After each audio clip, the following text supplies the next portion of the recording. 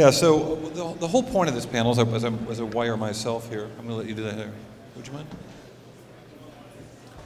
The whole point of this, right, is to get to a point where you can use the venture capital money to run the company that you want in the way that you want. And you want to get, of course, as much money as possible to extend your runway as long as possible and give up as little equity as possible without getting too much of a valuation. That sounds simple. So I thought we'd sort of just kind of start with these companies and talk a little about what your company is, maybe talk about where you are in whatever round you're in. Why don't we start right here? Hi, my name is Eric Jennings. I'm the CEO of Filament. Yeah, try that. My name is Eric Jennings. I'm the CEO of a company called Filament, and we're focused on within the Internet of Things space, specifically in the industrial sector. We have this big vision of decentralized systems with devices that can pay each other directly and kind of build a new economic model on top of what we see happen in the IoT space. And we just recently closed technically a post-seed round, but it was on the paperwork a Series A with Bullpen leading the round. How big round? $5 million. So about $20 valuation? Sure, yeah, 15. My name is Drew Uher, and I'm the CEO of Homelight. Homelight is the best new way to find a real estate agent. We have a proprietary algorithm that crunches through home sales data to objectively figure out which real estate agents are best in a given neighborhood based on their actual past performance. And we raised a post-seed round a little over a year ago from Bullpen. It was a $3 million round. Use both of these mics? One of them was working. Okay. Can you guys hear me okay? Great. My name is Matt Straz. I'm the founder and CEO of Namely. Namely is an HR platform for mid-sized companies. Founded the company about 4 years ago, raised our post-seed round, I guess about 2 years ago, two and a half years ago. We have raised a total of $78 million. Sequoia led our last round, and I'm back in a rental car driving up and down Sand Hill Road, hopefully for the last time, raising our last round of private financing right now. So good timing for the discussion. Maybe I'll try that. Okay. Can you hear me okay? My name is Sunil Rajaraman. I'm the co-founder of Scripted.com. We're a marketplace for businesses to hire freelance writers for content marketing. I'm currently an entrepreneur in residence at Foundation Capital, and financing history of the company, we raised a very traditional $1 million seed round, a $4.5 million A and a $9 million B last year, and a few million in debt in between. Cool. Is this on? Yeah. All right. Hey everyone, my name is Scot. I'm the CEO and co-founder of a company called Classy out of San Diego. We are building an operating system for the social impact organizations, so nonprofits, schools, things like that. We started with a very simple peer-to-peer fundraising product and have expanded ever since. We've been doing it for about 4 years. We basically bootstrapped the company for the first 2 and then raised a pretty large angel round of about $4 to $5 million, mainly from San Diego, Boston, and random cities around the country. We weren't quite networked into the Bay Area at the time, although I remember going up very unsuccessfully to Sand Hill Road in the beginning. And then we eventually found Bullpen Capital, and we did sort of a bridge to our B, which ended up being about $3 million. Salesforce Ventures participated in Venture 51, and we most recently closed $18 million Series B with Peter Thiel's new fund, Mithril Capital, led that round. So let me start with you then. So first time you go around, you go to Sand Hill Road, you say, I've got this great idea. And they say, wait, what? They say, who? What? What do you wish you knew then that you know now? Because you've been able to raise money from the likes of those guys now. I want to get to leverage eventually, but just how did you figure out how to leverage the idea to get the attention that was mature enough to have a serious conversation?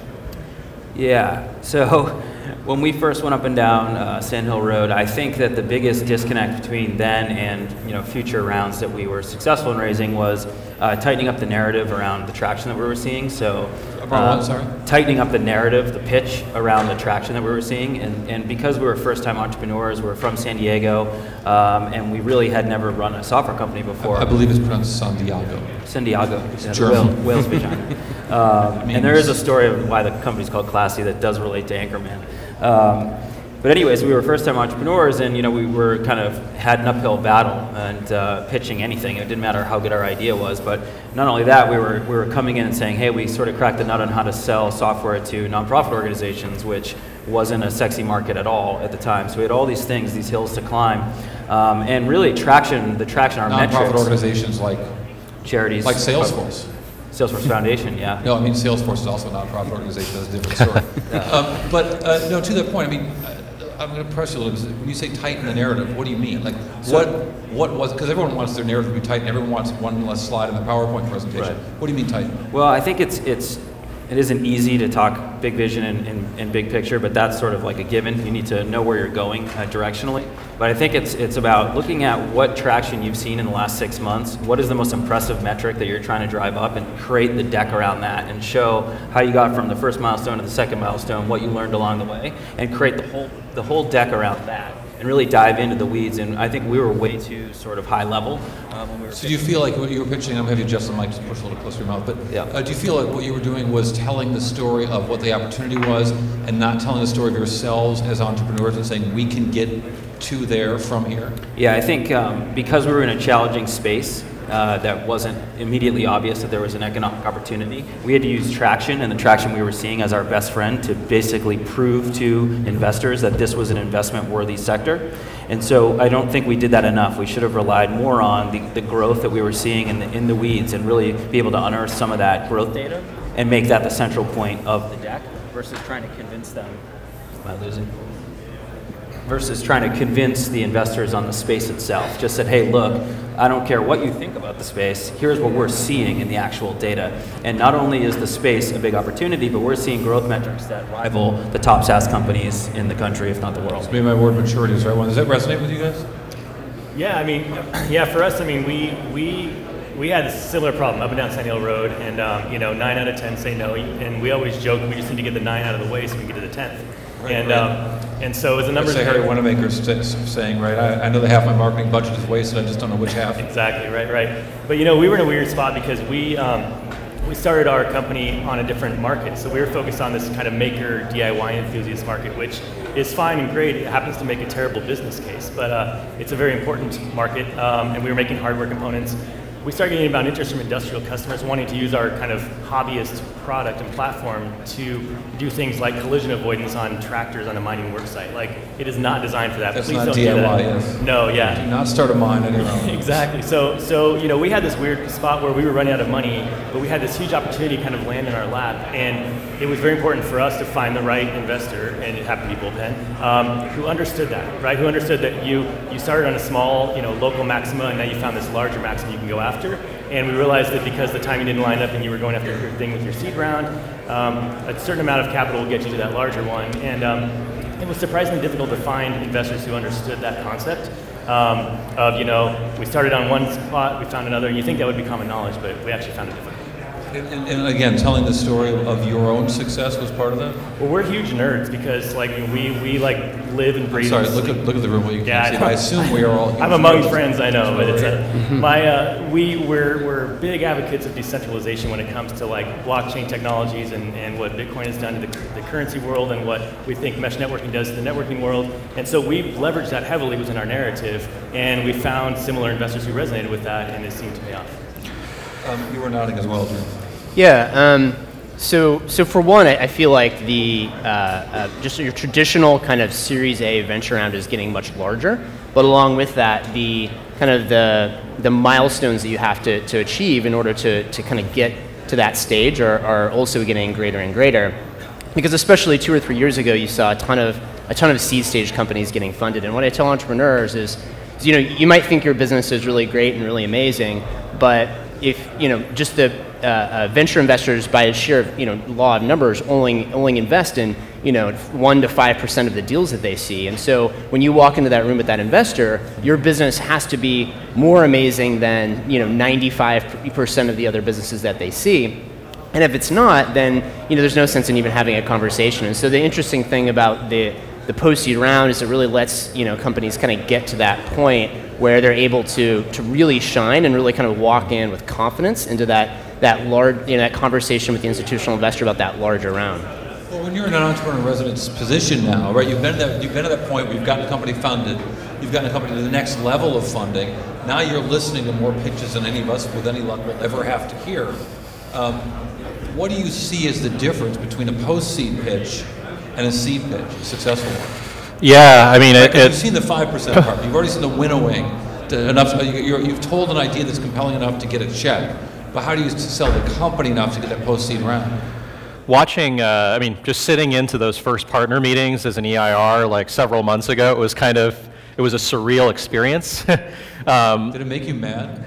You know, it didn't make me mad at all. It actually was extremely enlightening. And what you learn about the way the venture mind works also is just, it's a lot more people driven than you think. So all of this stuff about narrative, it matters. You know, you could be executing better than anyone in the space. And I think that's a common mistake entrepreneurs make is, okay, well, my traction is amazing. I'm 2Xing or 3Xing. But, you know, venture partners care a lot about, you know, the vision and the big picture and all of that. Just because you're executing, it could mean that it's just really easy to execute in your market. It's not, you know, it's not necessarily a positive signal. Is that people or is that marketplace, right? Yeah, it's a combination of the two. It's, you know, you got to have a large enough market, you have to have some early traction, and you have to have a big vision. And between my seed and my A, so my seed was led by Crosslink Capital, it was all about the tactics. We were doing 20, 30K of revenue a month by the time we raised our seed. And then I had some trouble getting from seed to A. We raised our A from Redpoint eventually. We actually didn't do the post-seed traditional. You had trouble, what do you mean? What was that? You said you had trouble, what do you mean? Oh yeah, because we focused, we focused too much on the tactics, on our traction, rather than changing the narrative to focus on, hey, here is the bigger picture, the vision. And we eventually were able to get there, and, you know, thank goodness for Western technology investment. Because what he was saying was, we had to prove, once we proved our idea, we needed to prove our execution. Sounds like you're saying the opposite. Is what you're saying that the first round is prove the idea, the second round is prove that you're the one to do the idea? Yeah, I think both actually make sense. It depends on sort of the starting point of you coming into the room. So meaning, I mean, we had no institutional investors. We basically had a bunch of no-name sort of angel investors, and we were first-time entrepreneurs. So the traction was sort of our best friend in convincing folks that we actually could execute, even though this is our first companies. But I would agree, you know, in this situation, that might make sense too. Yeah, just one thing I would add to all of this is for entrepreneurs in you know, looking for post-seed rounds or financing options, and I see so many people potentially screw this up, raise venture debt. It's a good financing option, and it's basically like free right now. That asset class is so underappreciated, but the extra, you know, 6 to 12 months it can get you to the milestones where it takes to get a traditional A or B. Go to Silicon Valley Bank, CNB, whatever, but as soon as you raise an equity round, get venture debt in place, like right away, get a venture debt line. Why, because the pitch is still hot? When you're fully funded, you have a lot of capital, you will get low rates, you will get long interest-only periods. It's basically like free capital. And that asset class is so competitive. Do you feel like you're extending runway even at that stage? You can extend your runway for basically no dilution, and, you know, very few warrants attached to the debt, and it will get you to that next milestone. But as soon as you raise an equity round, just call up SVB or CNB. Both are great partners. And Matt, I want to ask you about leverage, because there's a point at which in a conversation you can say to Paul Martino or some other knucklehead venture capital, say, no. Those are not the terms I'm going with. I'm walking out the door, I mean it this time. And I wonder, like, how do you get to that point in that conversation, and what's the right point to do that when you've got a growing company? Well, I think your first job as a founder, and it's the most important job, is never let the company run out of money. So you've got to pretty much consign yourself to the fact that for every day that you're in that job till the end of time, your job is to raise money. And I don't think there's been a day in the last 4 years where I haven't thought about raising more money and how we're going to raise more money, even the day after our $45 million round this spring. Always be raising, whether that's having coffee or making relationships or really pressuring your current investors to make new introductions for you. Your investors, they're done with you once they've made their major investment. Their entire job is to help you raise more money. So the way that you get that leverage is to prove that you can raise money. And you have to prove that you can raise money and more money at a higher valuation, at 2x valuation your last round, every single time Very you go out. David Mamet, very Glengarry Glen Ross, right? Yep, you have to always be raising. That is your job as a founder. And if you think it's anything else, if you think that your number one priority is anything else than that, you're deluding yourselves. Well, I mean, shouldn't the ultimate goal to have a free cash flowing business so you don't have to always be raising money? I mean, you know. Yeah, and the only reason why that's important is because in later rounds, that's why people continue to give you money, is they think that someday you'll be able to build a profitable business. But I guess, how does this story change? Like, how does this story go from, I've got a great idea, to I'm a great leader with a great idea, or a great business person with a great idea, to my idea is so good, you need to be in this round? Like, at what point do you change that conversation from please go out with me, or to I would never go out with someone like you? So it changed. It changed for me in Series B. It was the first round ever where we got multiple term sheets. Up until then, whether it was Paul or anybody else that came along, we couldn't tell Paul to fuck off, right? We needed Paul's money. We needed everybody's money. So we would never do that. I couldn't tell him to fuck off either. No. But the one thing I thought would happen is that all those people who said no to us, and there were dozens and dozens of firms who said no to us along the way, I thought by now I would feel like vengeance is mine. They're going to regret passing up on us, and I'm going to make them pay. But that feeling actually goes away, and it actually feels pretty shitty to have to tell VCs who you've gotten to know over a 2-year period that you're not going to take their money.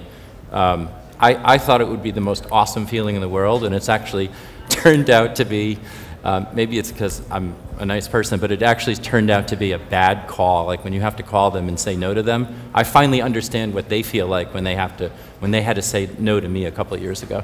do you feel like the story of your company, like what was the story of your company when you were raising your Series A, and how would you describe it? What was your elevator pitch then, and what is it now? Sure. So I was an ad guy. I had done 2 ad tech startups, and both had exited. Decent returns, probably singles or doubles for those investors.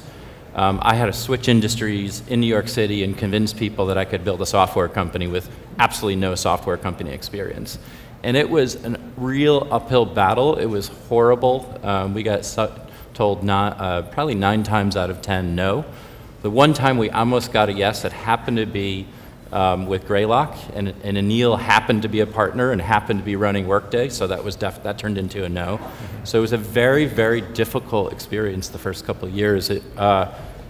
Definitely, we almost ran out of money. If Paul didn't give us money, we would have run out of money for sure. I wouldn't be here today if it wasn't for Lear Ventures and Bullpen Capital doing our post-seed round. And we had six weeks of payroll left. We were still hiring people right before our Series A. So we nearly ran out of money multiple times those first couple of years. And how is the story different now? Like that wasn't your story, you're raising money. We need it. Yeah, now I can be a little bit choosier, but there's still stress. I've got to find somebody to lead the next round, right? So there's maybe 5 to 10 firms that are interested, but I've got to find the firm that's right and I'm going to be a good partner and want to be on this journey for the next 3 or 4 years. Drew, how do you approach this notion of dilution when you're in that post-seed round, when there's all kinds of opportunities, as difficult as they are to come by, that they can be structured in any conceivable way? So in terms of dilution, and also to the always be thinking about how you're going to raise your next round, I think that in general, as an entrepreneur, my advice is just to not be concerned about dilution, right? To go for the round. Really? Yeah, basically meaning raise as much money as is reasonable at the time that when you're actually raising, because fundraising is so incredibly distracting for a business, because it can take a long time if your business isn't in the right place at the right time, that it's much better to take a little bit of dilution now and have more capital in the bank to actually go and execute on what you need to do going forward. It's also typically, I think oftentimes entrepreneurs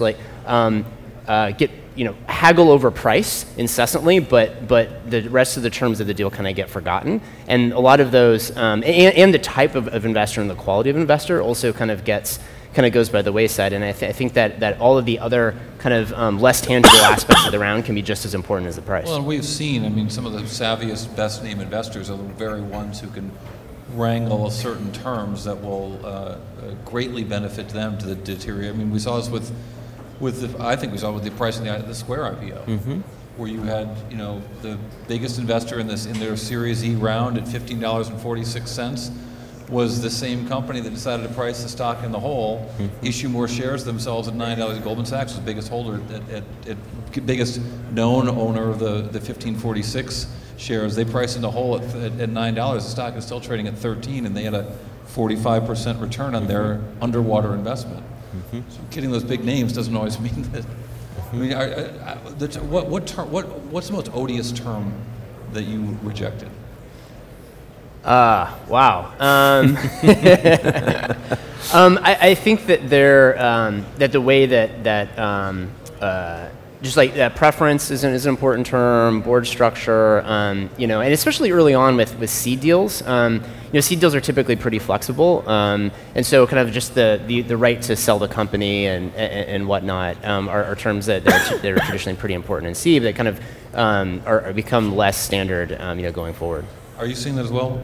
Less standard? Less standard terms, you mean? Yeah. No, not too much. I always go back to Brad Feld's book around, it's all about either control or economics, right? Those are the two levers you have in fundraising. And we're very interested in maintaining more control and less interested about the economic side. So I completely agree with what others have said around don't optimize on dilution. It's a distraction. It's not the most important thing in your company, right? So we actually were finding more issue with people wanting board seats when they probably shouldn't have them or they didn't bring much to the table. That was part of the terms that some of them wanted to have. We declined. We also took a couple strategic investors, which was an interesting process because they have a very bad reputation about slowing things down. Big venture arm of a big multinational corporation wanting to invest in your company can actually be distracting in and of itself because they can crush you with just their red tape. And so we had to be very careful and did a lot of red tape in terms of taking the money, or red tape after they're in the door with the money? Both. Yeah. I mean, so the traditional issues with them is they want exclusivity on things, which is obviously a no-go for us. But even things like it took them the longest to even just wire the money, just this stupid stuff that you think, you expect VCs to typically move quite fast. Once everything's done, you can move in a few weeks. This was several months, so you just have to expect that. But the two we went with were very, very good, and I think it's the minority. So it's just, again, knowing what you're going into and understanding what the terms are coming around to be. I got to hear the classy story. Of terms? What's the worst term? The Ron Burgundy? Or if you, I'd love to hear worst terms, but... Well, the company actually started 10 years ago, and it was more just a pet project. We were fundraising. Did you get worse? I should start with worst terms, and I can hear classy. I'll go to worst terms after because it actually fits into the story. Perfect. So we started just by fundraising for the American Cancer Society because my mom and my roommate's mom had cancer growing up, and it actually started with a bar crawl, getting our friends together and raising money with cash. And over the course of the next 4 years, we basically did tons of different fundraising events, walks, races, runs, concerts, all sorts of stuff, bringing millennials together, helping them fund certain tangible projects in the community. And we actually, Classy was born out of the need for our own fundraising events in the community in San Diego. But in that first event that we were contemplating, the pub crawl, the movie Anchorman happened to be on in the background, and he said the catchphrase, "You stay classy, San Diego." And my roommate Pete said, "Yeah, well, why don't we call this pub crawl the Stay Classy Pub Crawl?" Never thinking it would actually turn into a legitimate company. And so about 5 years later, those events turned into the opportunity that we basically started in about January 2011. So literally stay classy. Yeah, we actually dropped the stay a year and a half ago, right when we were raising the B round, to try to lose the complete connection to Ron Burgundy, but also sort of have it part of the culture. So we're actually really glad we didn't totally change the name and keep it. We've been able to sort of redefine what classy means within the space. So. And how does that lead to odious terms? Well, we actually had a term sheet blow up in our face when we were trying to raise that Series A initially, and the reason why we went with all angels is this term sheet fell through, and we had signed it. There was a breakup fee and everything, and what happened was, since it's kind of non-binding, the VC, and it was, I won't name any names, but it was sort of a tier 3. We were sort of desperate, let's just say, and they started changing the terms between, in the due diligence period. They'd come back to us and say, hey, well, your quarter wasn't exactly what you had said, and it was off by 5%, like nothing big. And so they came back with a slightly lower, a suggestion for a slightly lower valuation. Then they wanted to ratchet up the liquidation preference. And the real killer was, and we were this desperate, so we were like okay with all that stuff, because I agree, we weren't about to, you know, fight a little bit here and there on the valuation. We were really strict on the board seat. That was the one thing that we kind of held in check. But we had created this, the one event we kept was this thing called the Classy Awards, which is now the largest philanthropy award show for nonprofits, like the Oscars, and that was sort of our big marketing endeavor in the beginning. And they put us on a phone with this guy in Canada who owned a bunch of conferences and award shows and stuff, and what became obvious about halfway through the call is they had a side conversation to basically sell off the Classy Awards without talking to us. This was in the middle of due diligence. So really bad move on their part. I don't think they thought we had the balls to basically break up. Me and my co-founder basically, after that call, we hung up, we looked at each other, we said, we're out. We had no money in the bank, we had no way of basically, you know, resurrecting the situation, but we're like, we will not sell our soul to the devil to these guys. So kept the Classy Awards and stayed Classy. Kept the Classy Awards, broke the terms, ended up getting in this negotiation. We barely had to pay the breakup fee because they violated a few things here and there, so our lawyers were actually good with that. But we were kind of going downhill, and all of a sudden, I don't know if anyone's ever heard of this campaign called Coney 2012 by Invisible Children. It was the largest viral video of all time. Well, they put our donation button or link on the end of that video, and the fees from that campaign, they raised about $4 million in 30 days, saved the company over the next 2 to 3 weeks, and then we were able to raise $500,000 more in angel, and we just kept kind of going from there. So it was almost lights out for us, and we all barely. All fidelity to Ron Burgundy. Yeah, and it was actually real revenue that saved the company, which is, you know, I always thought it would be an angel investor or something, but yeah, real revenue. Some people think Anchorman's a comedy too. Yeah. Thank you guys, terrific stories, appreciate it. This is whoever all the entrepreneurs want to be. You want to get to this level, so glad to hear you did it. Thank you. Thank you. Thank you.